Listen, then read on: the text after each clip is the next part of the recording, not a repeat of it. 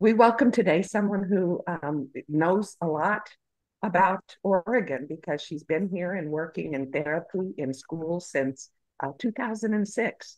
And she's got a rich history in sensory integration, multi-tiered systems of support. And it has been a pleasure to grow a relationship with Minaz over the last 8 years. And she's presented at conferences, and today she's going to be sharing some ideas that are not brand new, but it's going to help connect the dots for those of you who are working and trying to find ways to support more students when there's no more money.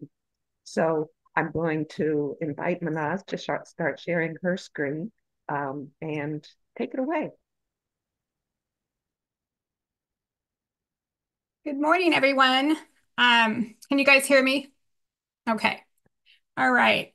So today's workshop is going to be about talking about Tier 1 support and kind of inverting our service delivery model from the reactive, which is to Tier 3, waiting for the evaluation to serve students, to being more proactive and using our larger lens of our OT lens, thinking about things like the environment, how to support whole class classrooms so we can get more buy-in and more see more kids with less evaluations.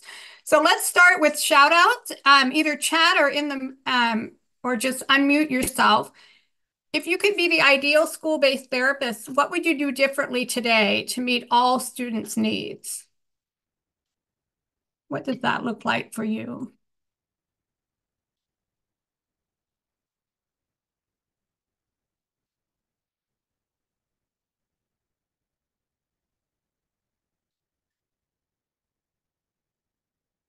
More UDL, more staff trainings. Okay, on the right track.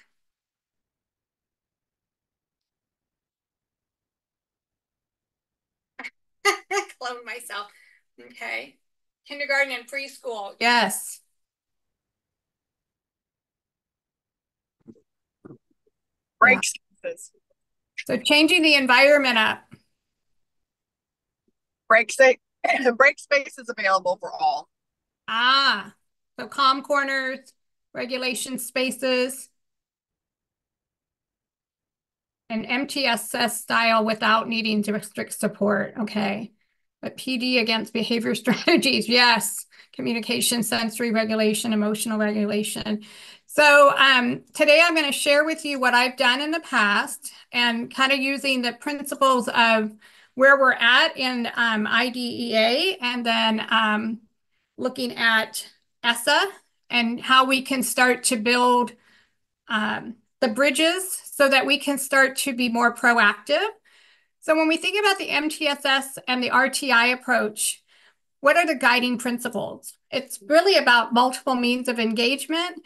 So as an OT, I think about the environment first, because with the environment, you can start to support the regulation. Because without regulation, we can't access education. And then we're looking at adaptation to the learning tools. So again, when we do that holistically, we can actually tap into so much just globally without even having to change and wait for the student to be identified as needing therapy interventions. And then multiple means of representation is using our analysis, our task analysis, helping teachers understand what scaffolding materials are, maybe universal design for picture symbols, visual schedules. How can you make that available for all students? And then high tech, using more of the multi-dimensional, increasing your volume for your classroom, using universal design for speakers, using music in the background, using more videos, having more exit strategies. So just really thinking about how can we maximize all students' needs rather than just identified individual needs. And then also multiple means of actions and expression. Whoops. Are there other ways for kids to share their outcomes, share what they know? We've been doing a lot of this, like, can we have them do oral presentations at the younger grades? Can they create posters and talk about their posters? In the middle schools and high schools, can they do more power strips, PowerPoints, and do comic strips, drawings, acting out stories, speech to text, and typing? We're really pushing typing in the elementaries now at around 3rd grade all the way to 5th grade. So we're trying to really push for that in a UDL sense. We're getting more and more teachers willing to put away 15 minutes a day of their writing into typing and practicing typing. What happens when we do that is we remove the barrier for access for all students as part of that Tier 1 process. And actually that helps us as OTs become more valuable. So here's just a statement. Everybody's a genius, but if you judge a fish by its ability to climb a tree, it will live its whole life believing that it's stupid. How many times do you go into a classroom and you're like, that kid could benefit from what I'm doing with this kid X who's on my caseload? So I always tell my teachers, take your most involved student and use all these strategies, and it'll benefit all students in your classroom in different ways. So it really does remove the frustration for teachers. So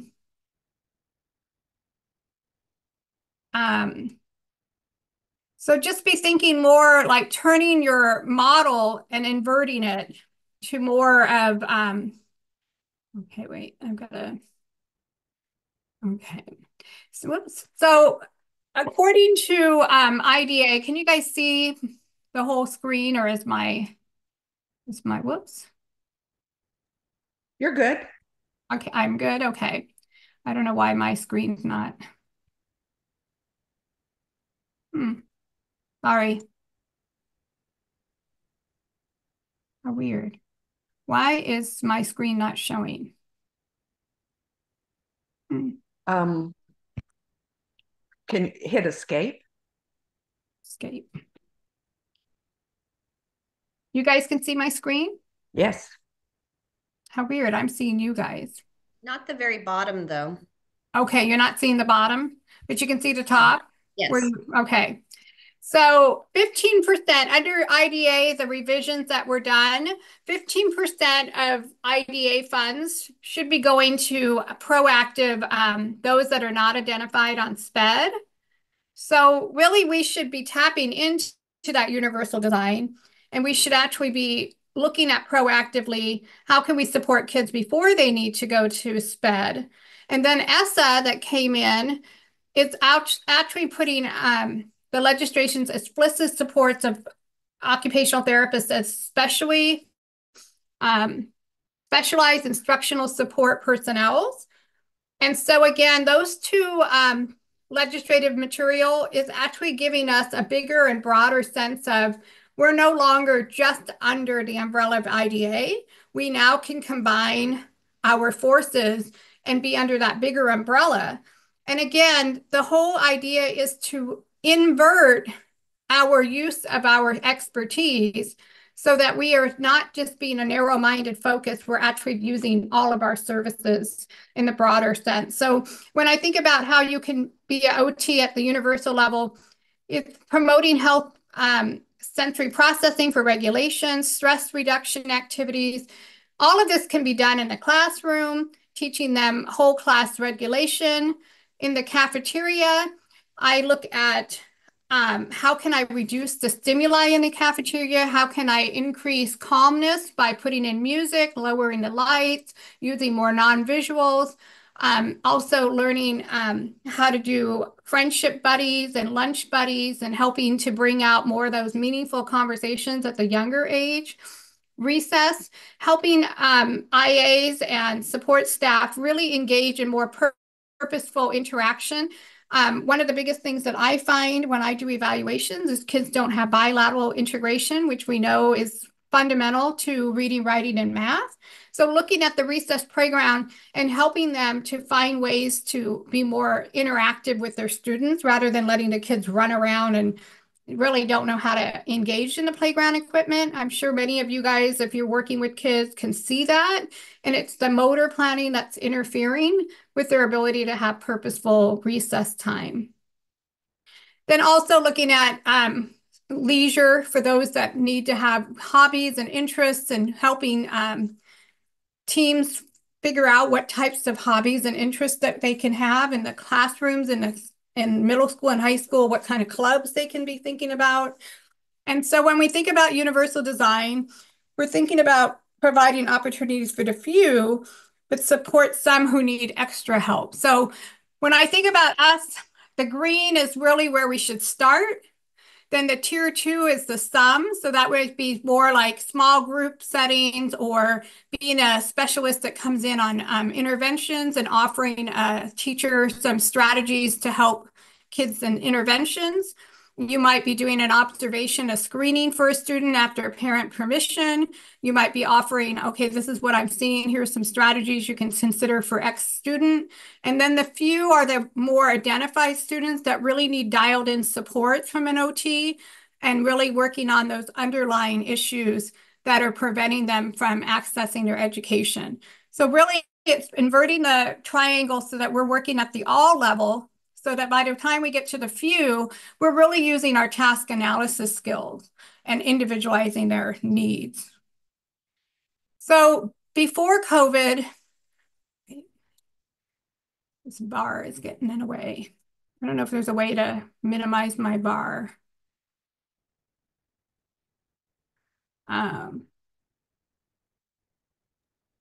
you seeing your own slides? Yeah, it's just getting in the way. Yeah, I am. So before COVID, we were looking at what the barriers were in terms of OT's role. And we didn't, in our district, we don't have a fundamental writing program. How many people have that problem in their district where they don't have a fundamental writing program? So they're getting a lot of referrals for handwriting support or the lack thereof, mainly because there's not a writing curriculum. Are we having that same problem elsewhere?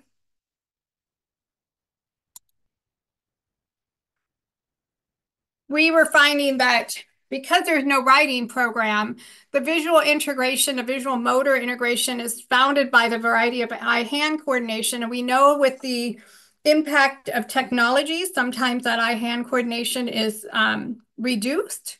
We think that it's an eye-hand coordination activity, but it actually isn't. Students were not accessing AT devices in the classrooms because they didn't want to stand out. They rather, the emphasis was placed on a student to remember it rather than a joint effort of the teacher and the student. Teachers were feeling intimidated by use of technology, so they were kind of shying away from it for the student that needed it. Staff holding of work was very limited before access to the technology. So there was a lot of environmental barriers, supporting posture, writing tools, lighting, all of these things we were noticing before COVID, which then all of these ended up becoming poor productivity, decreased confidence, and impaired peer relationship. I think we can all see that if we're working in a more inclusive environment where we're accessing OT supports for gen ed students that might have LRC support or learning resource supports, but they're not really getting the bigger picture of how do they become accessible and how do they meet their needs within an environment that's inclusive. So after COVID, we started to see a paradigm shift. And this is where I am now, is just trying to look at how can I help all students so that when I do look at one student, I'm looking at the whole way. So in my school district, before COVID and after COVID, we've been starting to work with the SPED and the OT department on regulations. We got a grant. We were able to create kits for regulation kits. We were training principals, behavior specialists. We used grants, we used PTA funds, and we used school funds. And we started making regulation rooms throughout the district. In your handouts, in the resources, you'll see a variety of regulation rooms that I help implement and create with a child-driven, purposeful use. And it's made with the idea that you're activating their motor planning, heavy work, And it was also based on zones of regulation and kind of adapting it and brain gym. So some of these tools were the kits that we used. So it kind of hit kind of all the areas of the sensory system and gave them a platform to start. So the path is being paved. So with the legislation and then with more and more places starting to think about how can I increase my use of my services without increasing my workload or my demands? And what we found is when we started to invert our thinking to more proactive, our referrals were going down and our work satisfaction was going up. Because once you start to implement the tier 1 services, people find out who you are, and in the staff room, they start talking to you and you're solving problems before you have to even get a referral. So when you get the referral, there really are actual needs that are underlying that you can actually pinpoint. Let's see what's going on.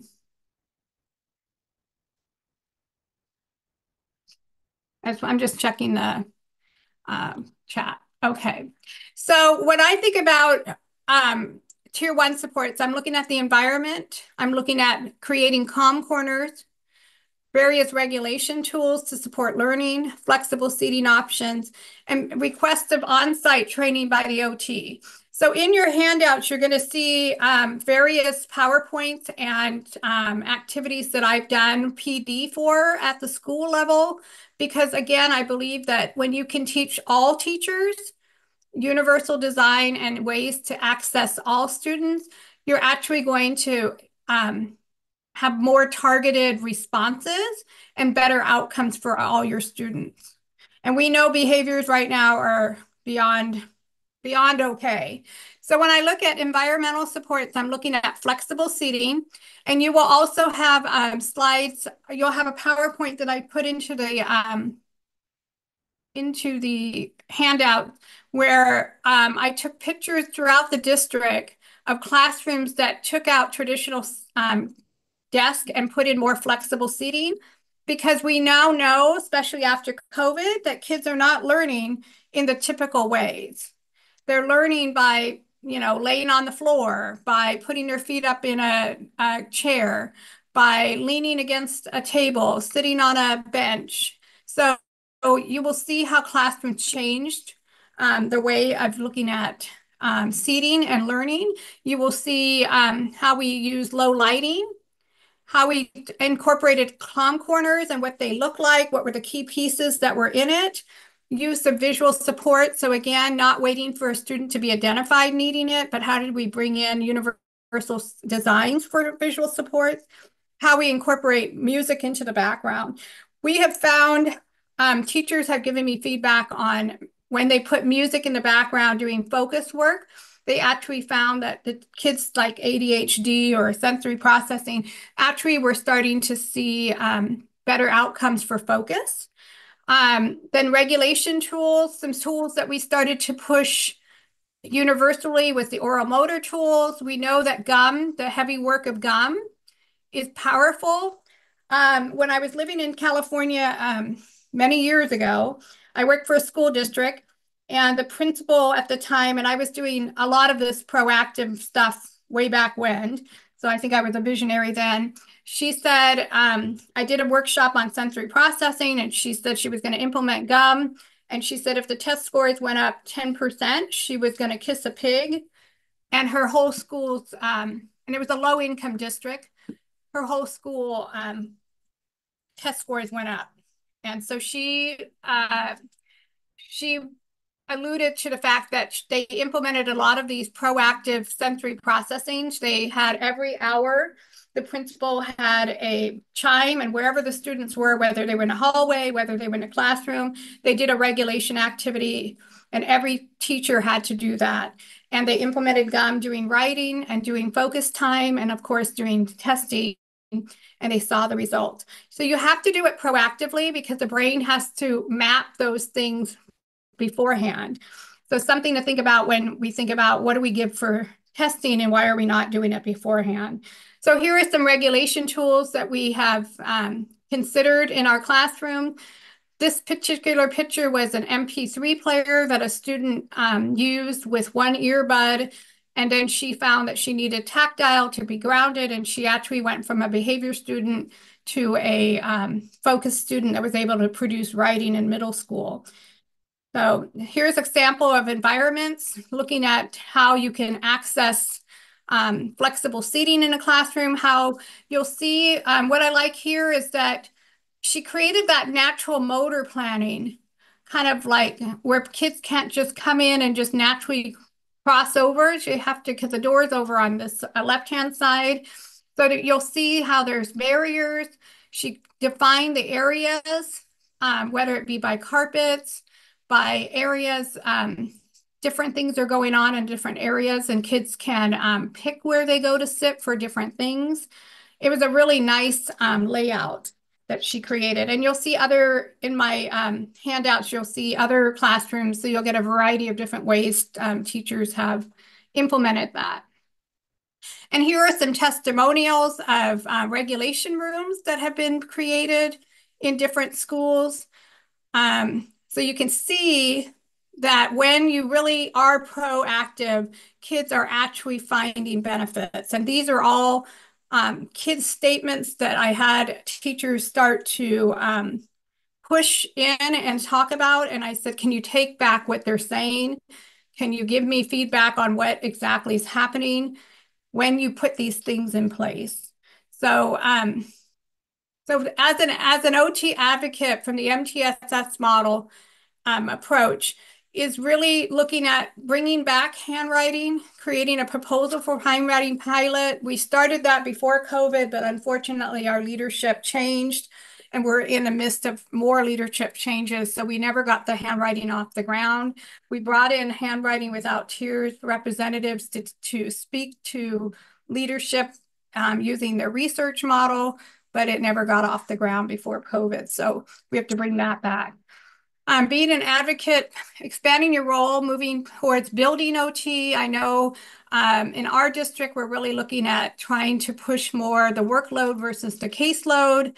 I know in legislative action that's being talked about, but really when I think about if I'm a building OT, it's how many buildings am I supporting? And so when I'm thinking about a building, I'm accessing all students and I'm accessing students on my caseload. So it's a win-win versus I have 100 kids on my caseload and I go to 10 different schools, but I can reduce that caseload significantly if I'm proactively pushing in and supporting those buildings with PD, with universal design, with being in the staff room and being available to ask questions, by coming in and doing more a small group, being a consultant to small group interventions. So assistive technology, looking at the various programs and hardware, access to all students. So since COVID, our district, and I think a lot more districts, are having Chromebooks or some type of assistive technology for all students. What we found is that after COVID, they took away all the platforms that gave them availability to do a variety of ways to access their curriculum. So you have a Chromebook, but you don't have access to digital support. So we're trying to really push for that. How can we give people platforms so they can have access to speech to text, text box, voice texting, typing, PDFs that are edible, those kinds of things. So we're working on that now because all they have is Chromebooks. So what's the point if they're not going to use it to access audio materials using UDL supports through Chromebook extensions? So we're really pushing all of that. Now we have a designated AT team that's supporting all that. So it's as an OT, it's such a wide range of support. I mean, not everybody's going to know everything. Like I'm not the assistive technology guru, but I now know I can tap into my support. So really looking at what are your strengths and where can I tap into my other people. And so I was big on sensory processing. So regulation rooms became my area of expertise, helping schools understand What does it mean to have a regulation room? What does it mean to, because many places will say it's a sensory room. We're all sensory beings. We're really trying to help students regulate, which means they have to get their body to a calm state so they can be ready to learn. And what does that look like? So really giving them the behind the scenes. What does it mean when we say regulation? What do we mean when we say that they're in the yellow zone or the red zone or the blue zone? What does that look like? And how do we help them get back to the green zone? And this is using more of the concepts of zones of regulation. Continuous dialogue with teachers, CM, principals, behavior specialists, and support staff. That is critical. I found that my biggest bang for bucks was talking to principals at principals meetings, behavior specialists at their job alikes, really pushing for principals to have me come in and do staff training at their staff meetings. And then coming alongside these people and saying, what can I do to help you? Even if the kid is not on your caseload, you're doing universal design when you're actually just helping the specialist. You're not helping that individual. So it's shifting from, I can only see kids that are on my caseload to, I'm not looking at the student, I'm looking at how can I support these people and use my expertise and my brain, my understanding of brain mapping to help these people understand how to support their students. And it really starts at the tier 1 level. Here are some other flexible seatings options that were integrated. We use grant money to get a lot of this out there. Some teachers use donor choose funds, some bank funds. So various ways that you can help teachers find money to get flexible seating. And we know that one size does not fit all. Some teachers like everything to look the same. I really try to teach teachers by going in and saying, based on this year's classroom, here's the type of flexible seating I would consider based on what I'm observing, and then offer them feedback and help them work through how to get that stuff for their classroom. And that's been successful.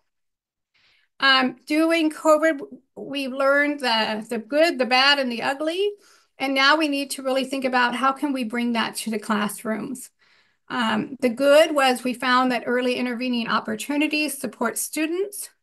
Using accessibilities, like we had Seesaw and Kami was our platform, and really allowing these kids the accessibility really helped them. Having students have access to AIM, having learning ally options for all students in the building.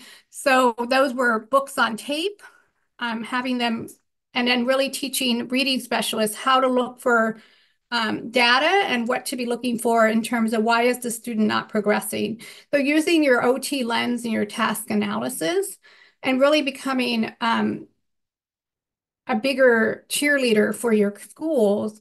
So again, we're doing early intervention and not waiting for the student to be struggling. We found that behaviors went down due to the ability to use technology for written outcome. How many times have you gotten referrals because the kid has got a behavior problem, and then you find out, when did they really have behaviors? When is the behaviors really happening? It's usually unstructured time, so recess, PE, music, or it's when they're writing. When you put a piece of paper in front of them, that's when you have the shutdown. That's when you have the throwing of the pencil. That's when you have all the issues. So really thinking about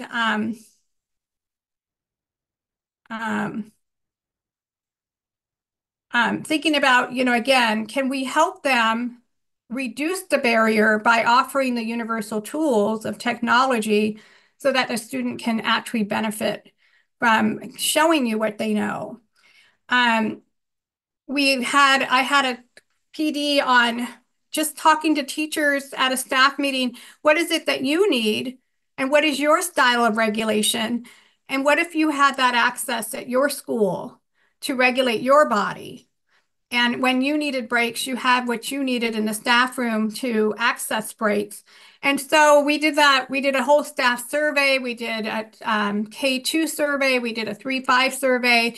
And then we analyzed it as OTs and we brought it back to the staff. And it was pretty amazing. And the staff even said, just being able to speak to what I need helps me have compassion to what my students need. So again, it's inverting the idea that the teacher's in control, because the teacher will always be in control, but when we start to rethink about how we're accessing students and students' needs, using kind of like Maslow's hierarchy, when we give the child what it needs at the time when a child needs it, can we then increase their intrinsic motivation to want to learn? Just as when a teacher is feeling empowered and regulated, are they going to be more likely to have more compassion for the hardest student in the classroom? So again, really reinverting that thinking to help teachers say, it's okay. It's okay to know that you need certain things. And by being compassionate to yourself, you're going to have more compassion for your students. So really making them more aware, like they're allowed to chew gum, they're allowed to drink water through a straw. Why can't the students have that same access at any time all day long? Why can't they have snacks throughout the day when they need it versus only at times when the teacher gives it out? So really kind of helping teachers understand what they need versus what the students need. So that was the good stuff. And then the bad stuff was students started to shut down and refuse to engage on screen. So some kids, it was overwhelming to be on the screen and doing a virtual platform. There was environmental barriers. Some parents weren't able to give their child the routines.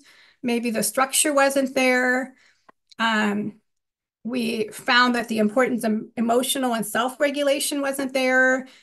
We saw the inequity, access. Some kids had access to technology, had strong internet support. So we saw a lot of barriers that also happened during that time. Yes, we asked students to regulate in unregulated environments. Well said. Well said, yes. I just pull my hair out every time I go into classrooms that are just overstimulating. And then here was where we found the opportunities. These are some opportunities that we started to think about in terms of how can we help students at the UDL level. So when we think about accessibility and equity, we need to be thinking about alternative learning modalities because again, all students are learning differently. And so when we think about, do we need to wait for them to be on an IEP?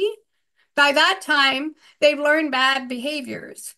And teachers are more likely to be resistant because it's too much for one student to have to think about turning it on, sending it to the scanner to bring it up on a digital platform. So how can they access it for all students and then giving them a choice? Do you want to do it this way or that way? So here's some ideas of alternative learning modalities to help kids. So the paradigm shift using the MTSS model, there were fewer referrals for SPED, more time in classroom with peers, inclusive modeling and engagement among students, fewer transitions to and from supporting environments. So by doing this, you know, if you're still doing the pull-out model, which our school is not, or our district is not, when you bring the stuff to them, you're finding that their workload, their ability to stay on task, their time off task is limited. So thinking about how do we support on-task behavior, it's by really shifting the paradigm to more the tier 1 level. And it also aligns with IDA. So here are some strategies that we came up with for our district. How could we bring back more universal design at the time using platforms like the Unique Curriculum, Google Read and Write, Co-Writer, Epic, Learning Ally. So these were some online platforms that we used during COVID that were taken away after COVID that we're trying to advocate to bring back so that we can have access for all students. So I'm going to open it up for a minute and let's chat a little bit about what we're hearing and what we're seeing. Okay. I'm going to see myself now. So based on that, how many of us are actually able to think about using some of this or have been starting to use this in their classrooms already? Can you see the value of an OT in terms of the UDL aspect?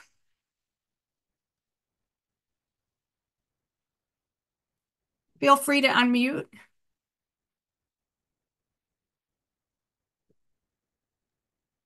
I want to bring out a point, Minaz. Typically in the therapy world, the funding goes to supporting a student. And so I think that sometimes doing this kind of a shift to say that, how do I come in and look at all students whenever I get minutes in this IEP, et cetera? I've heard people do at the beginning of the year, go in and just observe all of the kids and say, this kid needs a grip. And a lot of that takes communication and collaboration between the ESDs and districts. Just some of the barriers that I think people might say. What do you say to those? That's a great question. So before I came to Salem Kaiser, I worked for ESD on a contract, and I quickly found, it's one student here in this classroom, one student in that classroom. But what I found was that the issues were the same. And so I used that opportunity of that one student, and I started to do small workshops. I started to kind of sit in and spend more time.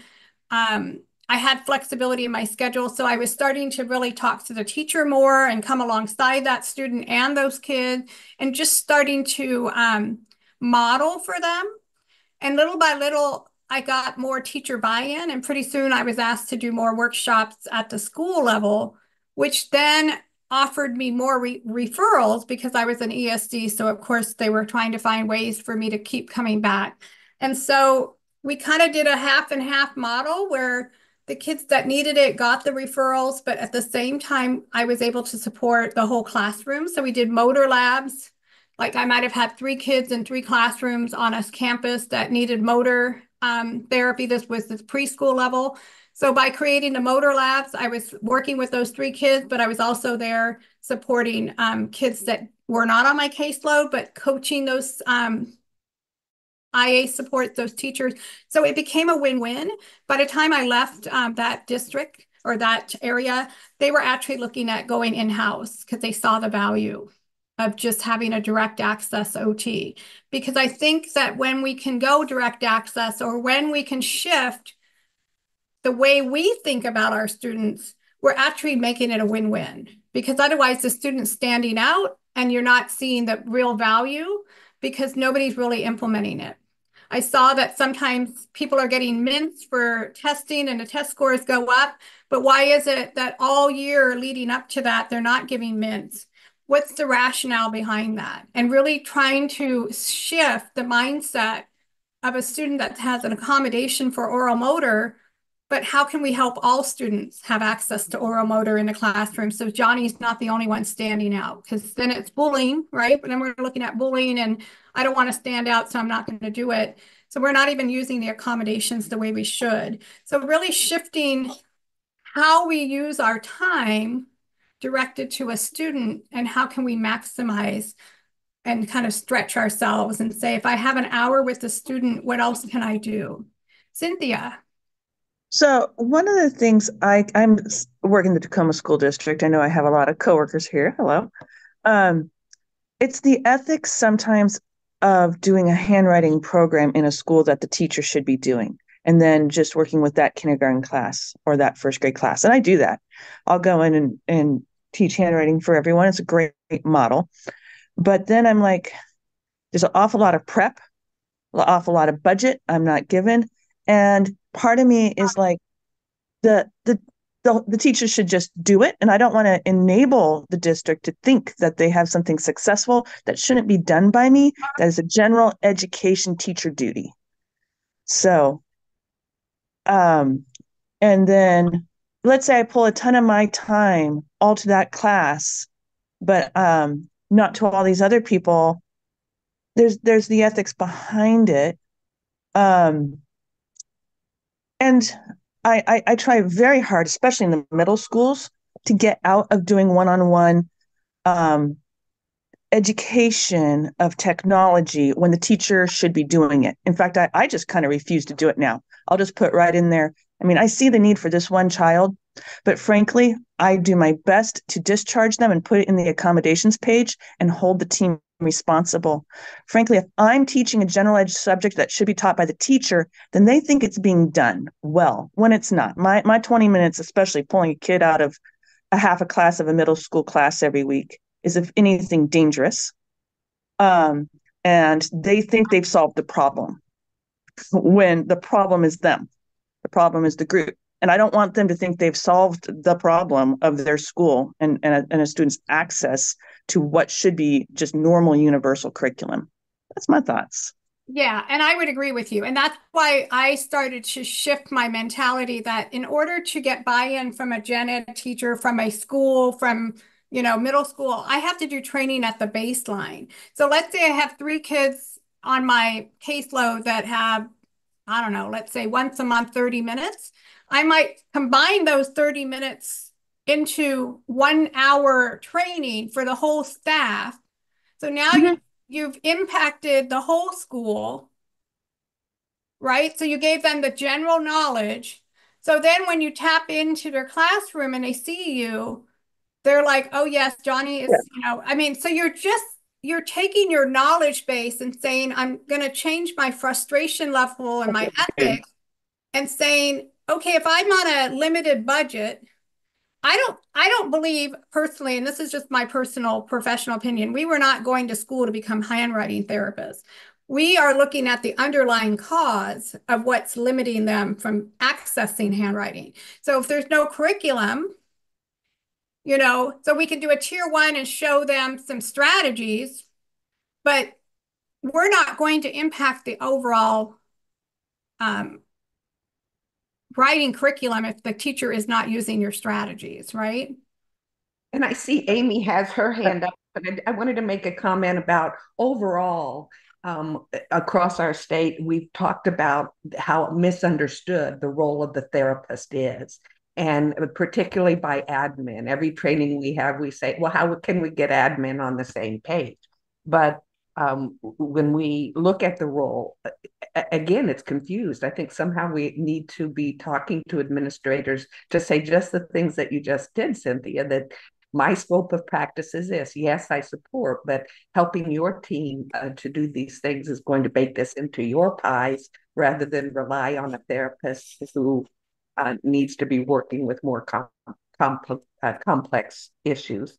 And so I want to just plant, I know we have at least one administrator on, and so I just want to plant, what is it that speaks to admin? And we've already talked about money. So if we can relate money, the keeping less kids from advancing into the more complicated tier levels, supporting, what is it that sways admin? And anytime you can relate it back to part of it's going to be about money. How can you quantify that? So if you have strategies or verbiage or buzzwords that you use in talking to admin, how can we get them on board? So I find that right now, keeping teachers, keeping support staff, the burnout rate, at least in our district, is really high. The morale is low. I mean, kids are spitting and kicking and, everything under the sun, that when you can talk to an admin and say, look, I can come in and do a self-regulation workshop, I can do an environment workshop, and then you work with the admin and say, are you committed to implementing, regulation strategies for the whole class throughout your whole, from kindergarten to 5th grade, elementary, or wherever you're going, like giving them 5 minutes at the beginning of every, like writing, reading, writing, every category, getting these kids 5 to 10 minutes to do a regulation and get their bodies ready to learn. And then we come back in 6 to 8 weeks and we talk about how's the morale changing? What's positive? You know, are you seeing less referrals, behavior trackers? Are you seeing kids starting to feel good about coming to school? Because for an admin, it's all about having to deal with the bad behaviors, the parents that are frustrated, the kids that are failing. You know, you want test scores to go up. But if they don't understand how environment regulation and support tools empower, and that is really OT's niche in the schools, is access. But when we're doing it in a negative way because we can't change the environment or we can't implement the small pencil, or you know the desks are too high and we know how that impacts writing, there's so many pieces that we have knowledge on, that if we invert that and start talking to principals and say, let's talk about your behavior trackers. What's your biggest problem in your school right now? Let's talk about the top 3. And then you as the expert can say, is this anything that I can do from my lens to help them? More than likely, we're going to be able to help them. More than likely, I can tell you based on what I've done, we have so much we can offer them. So thinking about it from a kind of a partnership, because IDA money is not tied to one student gives me X amount of dollars as a therapist. We are under the umbrella of the law. And then under ESSA, that's a gen ed law that then brings us into a bigger scope. So yes, if you're an ESD, I would say combine your minutes and tie that into your students, because you're indirectly and directly helping your teachers by offering them the greater scope of what you're doing. So when you come in and you bring that tool to them, they're no longer, oh yeah, it didn't work because Susie's feet are not touching the ground. Well, now they understand the importance of that because you spoke to it at a universal level versus trying to find them 10 minutes in a day when they don't have it, or at an IEP trying to explain yourself. So it's really excellent comments. And I don't want to, I'm sorry, Amy, you had your hand up, you took it down. I didn't want to jump over that, but I wanted to make that comment and plant some seeds for any admin. Amy, what was your question or comment? It kind of, in a roundabout way, got answered. In our district, we've assisted in implementing the calming corners, sensory rooms.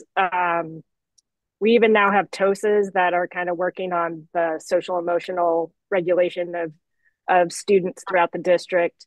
But what we're finding as OTs is we put in sensory pathways in our elementary schools. Like, we find that we can get things started and set up, but nothing lasts. Our rooms will disappear for our sensory spaces because they need to be used as behavioral intervention spaces, or a new classroom got added to the school or whatever.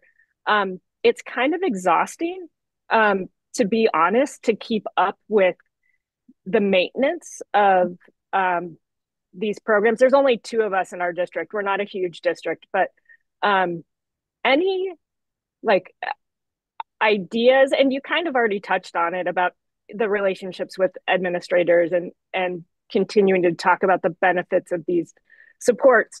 But any other suggestions on how to keep these things alive and going, and then continuing to do we're direct serve district. So we do have full caseloads that we're pulling and seeing kids, in addition to trying to consult and do more push and universal design service. So I'm right there with you. Since COVID and since our leadership has changed, we're back at square one. So a lot of our rooms, you'll see in my handouts that the rooms that I helped develop were throughout the district. We're a large district. So people called on you to help them or had another therapist. But since COVID and since leadership change, so I'm working with my current SPED leadership to get to the higher level, which is the gen ed and the behavioral, higher leadership, and really take your 1 or 2 schools that are proactive. Like, I always say there's a third that buys into the first time you say something, right? There's administrators, and really do that. Can you track the behavior trackers, can you talk to your students and ask them what they're finding?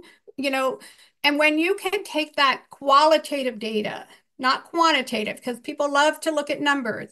Numbers don't speak in the world of OT, at least not to me, because everything starts from the inside of the body before the brain can even output, right? So really helping our administrators that buy into it and say, let's track for the next 4 weeks, let's talk to our students or the students on your caseload. If you were pushing in for regulation or you were trying to go through a sensory pathway with them and asking them, what is their body feeling? What did they notice? Or going back into the classroom after you did that, do you see as your OT lens, are you noticing a difference in their behavior? Are they more focused? And that's what I started doing. I started interviewing my teachers. I would follow these people around and say, okay, tell me, because I knew what questions I was looking for. And pretty soon I just said, tell me what you're seeing. Just tell me, because they don't need to know what I know.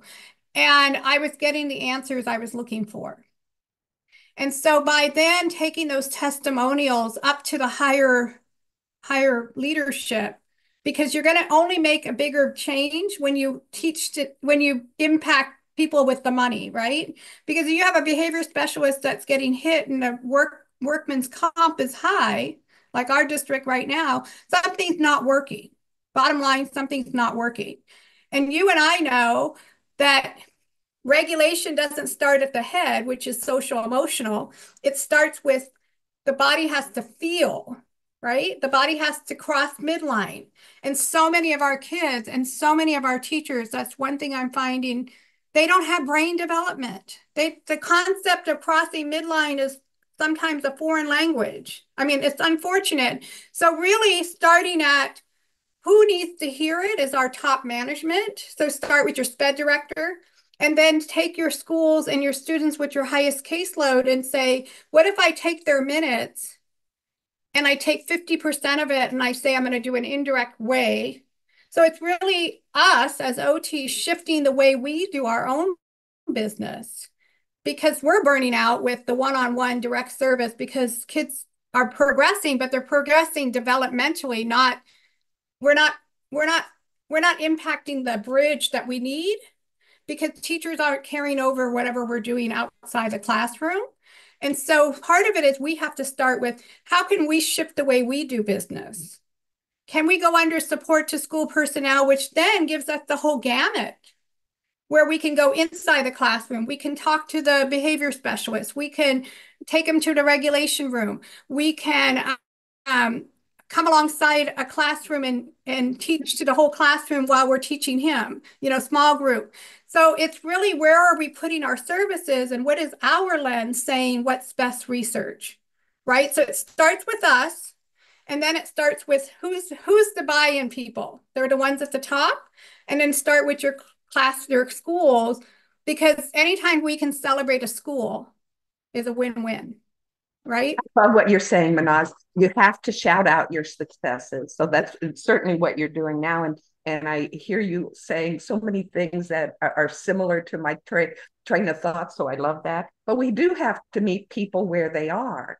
And in a world where there's so many acronyms and so many initiatives going on, I look for the people who make eye contact with me and I go, okay, there's an ally. I got you pegged.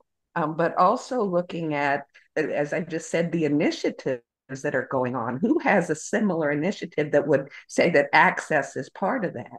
And when we talk about MTSS, of course, I have over the last year expanded my knowledge to know that I don't know enough about the MTSS across our state, because in the past it was always RTI. In Oregon, it's ORTII, instruction and intervention. But it has been traditionally a wait to fail model. Now, as in my world with technology, we've been working more, and I can put a link to a session that I did about AIM and assistive technology for the RTI folks, and it's recorded, it is on their site, about accessibility. They are coming around in knowing that UDL needs to be part of it, but it hasn't changed the verbiage And so MTSS or RTI kind of fell out of favor across the country, but it's still here. And I'm not trying to be negative about it. It is what it is. But then when I started to look at what are the systems, and it's based on the tier models, we've got an early intervention. Now there's an early literacy or early literacy movement. All of a sudden, I lost the name of it. But now there's one that's adolescent. And so they're putting it out there for accessibility, and they are built on MTSS systems. So if you're early literacy framework, that's it. And now there's an adolescent one. But when we look at our initiatives, these things are starting to cross over into gen ed. So what you said about seeing who your allies are and bringing them together, inventorying your initiatives and see who has the same written in their project. There was someone, how often do you sit in a meeting and somebody says, okay, we got new grant funding for this and this and this. And it's like, boy, there's a lot of crossover in what we do. Well, I think we need to take advantage of that and see who those people are and partner. So I would agree. I found for me personally, I've been in the field for 32 years. And like I said earlier, I think I was always a visionary. I always saw further. So I think that for me, I found the value. Initially, it was a lot of hard work. It was a lot of extra hours of knocking on doors and having meetings with people, but really looking at the strategic plan. And right now, like our district is big on social emotional. We know that we have a lot of behavior problems. I mean, we know that post-COVID, most schools, districts are having trouble with kids coming in dysregulated, big incidence of autism, which many of us know has sensory processing. We know the environment, we know transitions, we know regulation. So really we are now the educators to the educators. The students are just the byproduct that got us into the school or into the district, right? IDA brought us in, but now under ESSA, we have now a bigger umbrella, which is still being learned in the course of Oregon, but under ODE's workload, what are they doing? Study, whatever they're doing, ODE, they're starting to see that we really can bring a lot more to the table than the one-on-one student because we're not seeing the impact. We're not seeing the measurable impact when we do one-on-one. Where we're going to get the biggest bang for our buck is really being the educators to the educators under our lens of all the things that we can do. So when we invert, we're actually going to start to see more empowerment. And it's starting over. COVID did a number for our district. And since then, we're what, 4 years out, 5 years out, 3 years out? And I feel like I'm starting back at pre-COVID conditions. And like Amy, you said about how classrooms are getting, regulation rooms are getting pushed out because now it's de-escalation rooms. We know that ODE and everybody on the behavior, if you look at behavior analysts, why are we not doing things proactively? And OTs were proactive. We know what proactive means. We know task analysis. So when we shift the way we think and say proactively, I can't help this student in a dysregulated room. I can't help this student if you're not going to provide him the accommodations that were identified. And so it starts with the principal and aligning and relationship building to get them to understand the value because they're their students. And then going to the next level of leadership and saying, these are your students and what I can do is impact the outcome, which is called test scores. Because it seems like every district, all they care about is the test score. Well, like I said, back in California, gosh, almost 18 years ago now, there was a principal that saw the value that I was bringing to her as a school, and she herself implemented proactive measures and saw benefits at the test score level for a low-income district where funding was minimal, but all of what I was teaching her, and I brought up, can you guys see my file? See my file? Yes. So all of these things are in your handouts. I think it's in the Google Drive. You're going to see it in a Google Drive. Yes, we posted a link. You can get them through the iEcosystem, and there is a link in the chat for that.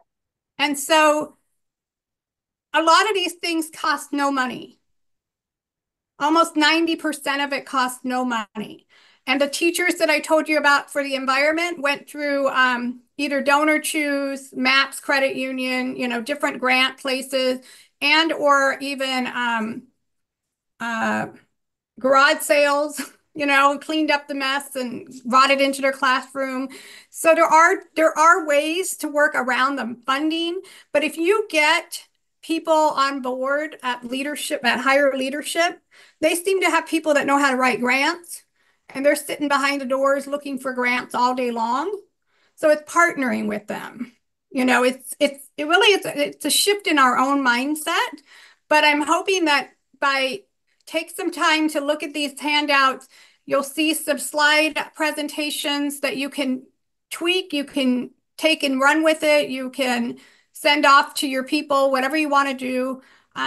Like this whole tier 1, you'll have a whole class workshop that's a PowerPoint, you have handouts, you have a whole bunch of stuff that you're welcome to tap into. I don't have any problem with you adapting it, taking it and running with it, using it. You'll see where the OT-ESSA, what I talked about, this was all by AOTA combined with some other people. And so you'll see where it's starting at the national level and how we're pushing it into Oregon. So again, it's shifting the use of OTs in the schools. So we're using broader scope of our practice and having more meaningful outcomes. So hopefully— I love it, Minaz. Your free sharing of resources, information is only good if we share it. So that's so generous of you to bring that about. And whenever you look at MTSS, if you go to ODE and you do a search for MTSS, the first one on the list is mental health. Yes. And so that's really the framework I think that we need to be tying to. And you all are trained in mental health. Doesn't mean that you have to be the only ones doing it, but you need to be part of those conversations, obviously. And when we look at that, it's underlying with all these things, you said it, helping a child make sure that they know that this classroom is made for them. So including multilingual learners, and whenever you're choosing, make sure that you're considering that. And UDL's been around for a long time. Whenever I was at the community college level, I was trying to push UDL 20 years ago. And so these are things that are abstract. People can't argue with it. Providing those supports, connecting the dots is what you're doing by sharing these kind of things. And so bringing that into reality. And one other thing I wanted to say is that if you look at Oregon's ESSA plan and you do a search for UDL, Universal Design, there's one mention, OTAP. And so somebody needed to put that language in the plan, and that's what they did. I've been taking it quite seriously for a long time. But what happens whenever you're kind of pegged in, special ed, and then getting that information across to the gen ed side, we know that has to happen. So we just have to keep going at it and persisting, because we're going to get no's. We're going to get people that don't understand. But we just have to keep at it. So I keep saying it's one school, one principal, one district, and then you see the final outcomes, and you will see the outcomes. And like I shared some of the testimonials, you will feel empowered that other people are seeing how to generalize your skills by setting up the program that doesn't require the skills of an OT. And I think, again, it's going from scarcity to more abundance, that sharing my skills with the whole school is actually going to bring more positive outcomes for me as a therapist, like work satisfaction, creativity, all of those things. So I wanted to share with you, this is what I send to my administrators, and you're welcome to adapt this or whatever. These are my tier 1s in services that I can offer them. Some of them could be as much as just talking to a teacher in a classroom, doing her prep time. but these are all workshops that you should be able to see most of those handouts in your folder. But this is just things that I talk about to my principals when I come in and say, where do we want to start? Here's my caveat for tier 1. What can I do to help you? So hopefully this will give you guys some brain juice to think about what of this can I maybe pull out and talk to my principal if I can't give them a whole school workshop. What can I do to think about changing the way I do business?